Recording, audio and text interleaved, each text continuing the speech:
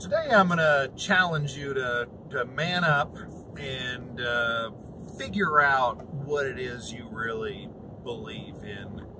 And we're going to talk about the U.S. government's flag today. And this is something that I've debated with a number of people. And here's the challenge. I see the U.S. government's flag, the stars and stripes, and I see a flag that the government puts in front of its buildings. It puts on its stationery. It puts on its employees' shoulder patches. It is a government symbol. And then I see a bunch of people that go out and spend their own hard-earned money to buy this symbol, this flag, this sky cloth that waves up in the sky.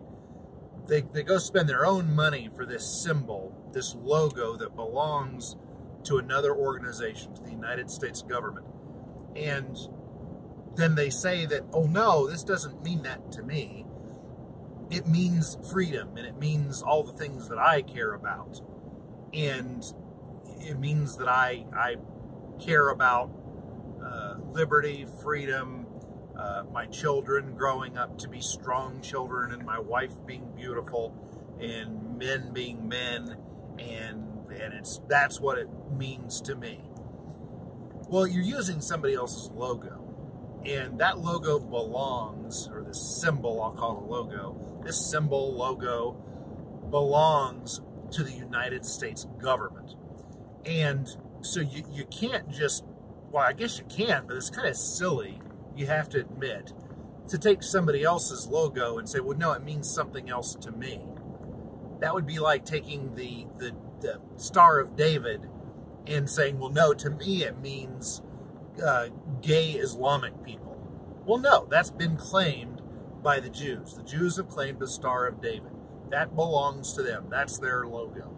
That's their property. That's their, I mean, there's no such thing as intellectual property, but that thing, that symbol, has been widely known as and used by the symbol of being a Jew, Judaism. And that belongs to the Jewish people. And so the United States government's flag belongs to the United States government. And why would someone take the same flag that flies in front of the IRS building and then put that on their shirt or their hat and say, well, no, to me it means that my great-great-grandfather fought so that we could have, cheaper oil or to get rid of the brown people in the Philippines or whatever it was.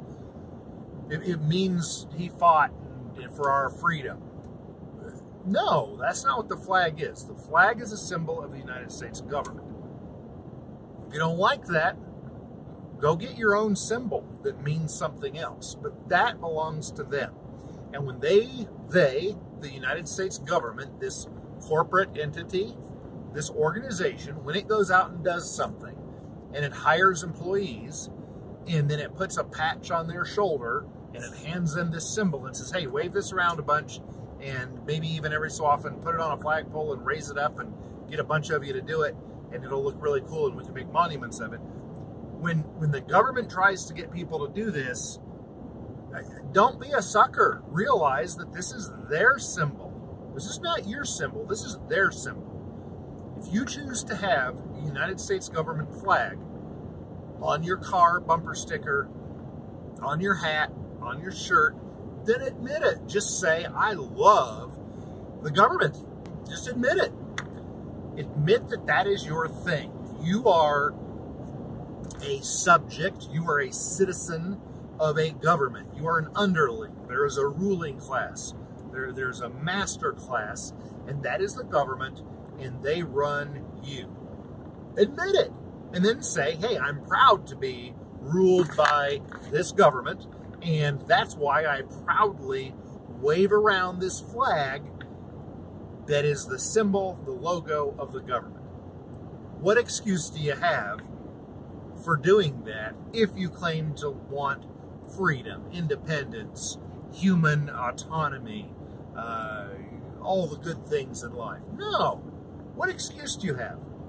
Here's my challenge. Go out and get a different logo, get a different flag. And yeah, it'll probably be taken over by somebody, but don't go into a strong organization and try to take over Walmart's logo or Microsoft's logo or Apple's logo or the United States government's logo or the Star of David. No, that's somebody else's. Leave it alone, come up with your own, and don't be silly. Don't be silly and do something like wave the flag at the same time you say you care about freedom. Don't be ridiculous, right?